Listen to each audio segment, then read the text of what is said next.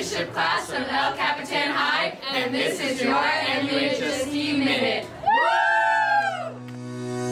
Every year, math enthusiasts around the world celebrate March 14th, aka Pi Day, named after the mathematical term for the ratio of a circumference of a circle to its diameter. To mark the day, the STEM Club at Livingston High held a fundraiser in which money donated translated to pies in the face. How fulfilling.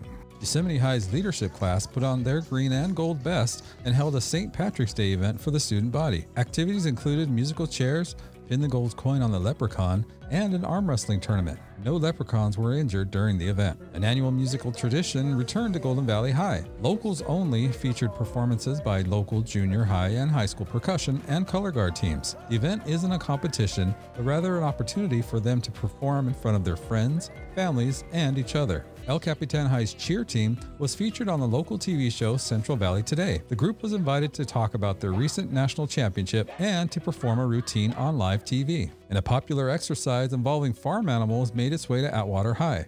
A portion of the latest Atwater FFA meeting featured a goat yoga class. Students performed yoga poses while interacting with the furry four-legged creatures. Not a bad idea. And that's your MUHSD Minute. See you next time.